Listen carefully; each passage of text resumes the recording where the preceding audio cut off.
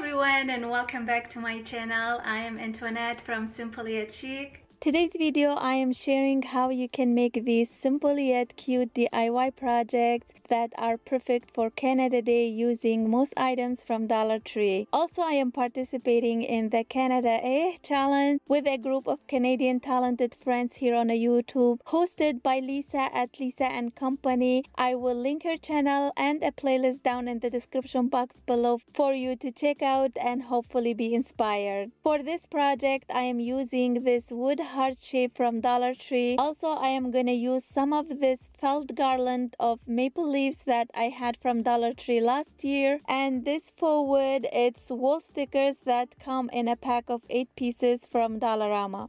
So at first I am gonna draw a line in the middle, then I will measure about 2 inches on each side where the widest part are on the heart. Then I will draw some straight lines as you see me doing. Next, I'm going to use some of this acrylic red paint and start painting the 2 areas on each side.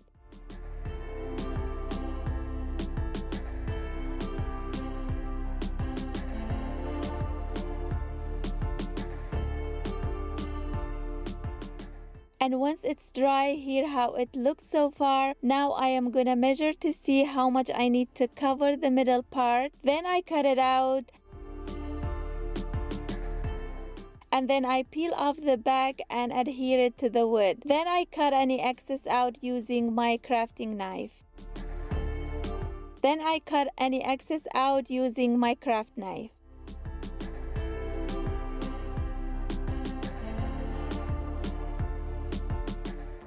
Next, I poke where the hole is on the side. And then I put the jute hanger back in. Lastly, I take one of the red maples and I had glue it down right here in the middle, and I really love how cute and festive this Canada flag came out.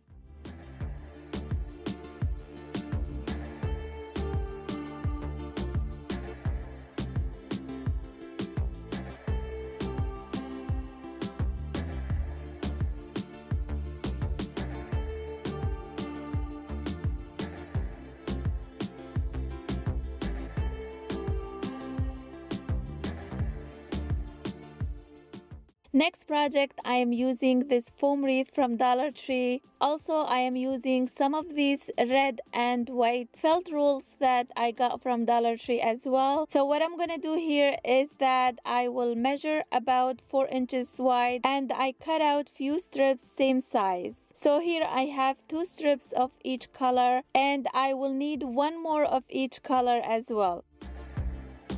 Next, I'm going to secure it with some hot glue and then I start wrapping it on the wreath like you see me doing. Then I will do same thing with the rest of the strips, alternating between the red and white until I cover the whole wreath.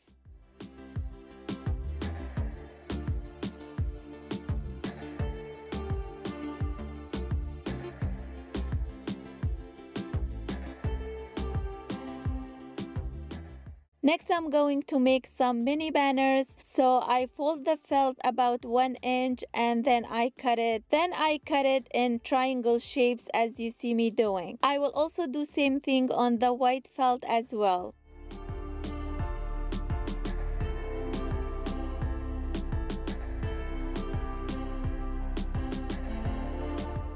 Next, I bring some white yarn and I start hot gluing these banners on the yarn.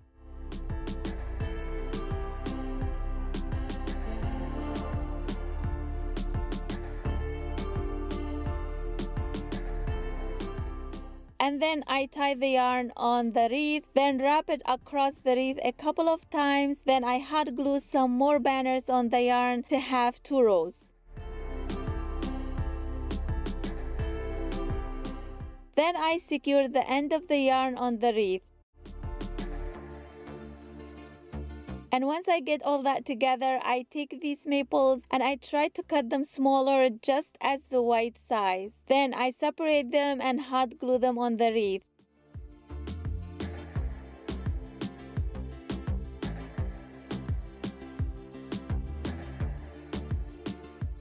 Now here's the finished look, absolutely beautiful.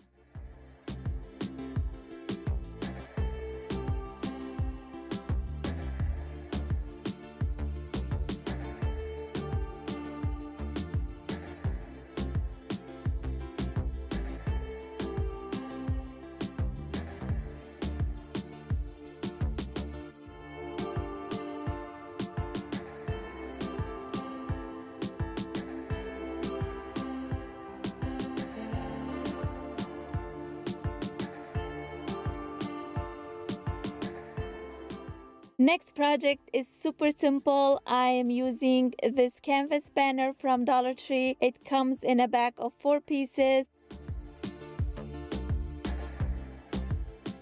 So at first I will measure about 2 centimeters on each side and draw lines. I will go ahead and do same thing on all the pieces.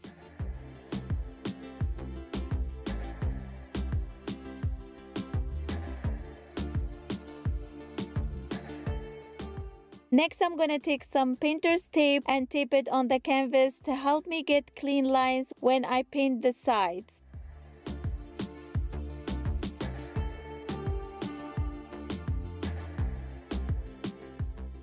And once I get all that done, I will go ahead and paint the sides with this acrylic red paint, and then I will allow them to dry completely.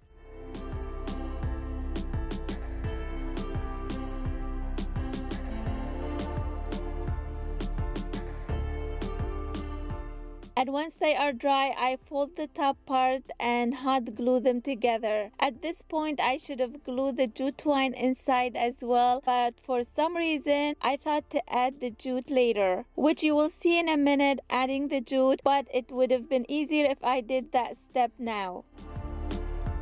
So next, I am going to take these maples and hot glue one on each flag.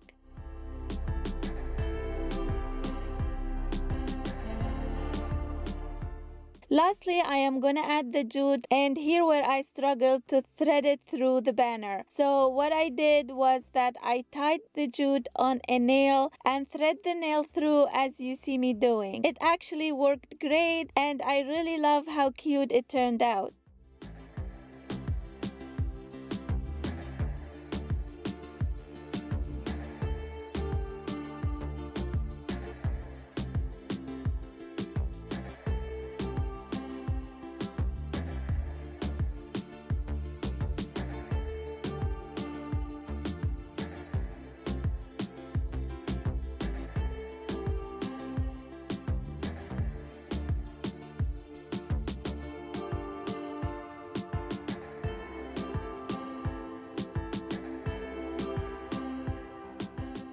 Next project is also super simple. I am using this old terracotta pot that I used in a different project, and as you can see, I painted it in white and distressed it with some brown. Also, I still have some floral foam inside it. So what I'm gonna do here is that I will paint around the rim of the pot with some acrylic red paint.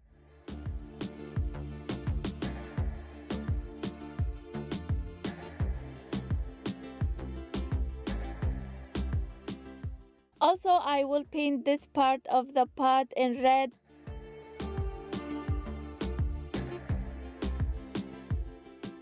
And once the red paint is dry, I am going to use this white maple that I already separated from the red one, and then I adhere it on this red paint area. Then I cover the rim with some painter's tape, and I make sure to press down gently with my fingers on the tape and on the maple so the paint won't bleed through. Now that I got all that done, I will take it outside and spray paint it with this Rust-Oleum white paint. And once the paint is dry, I am gonna peel everything off, and if there is any bleeding, I just take some red paint and with thin brush I go over it, and that's all for this pot.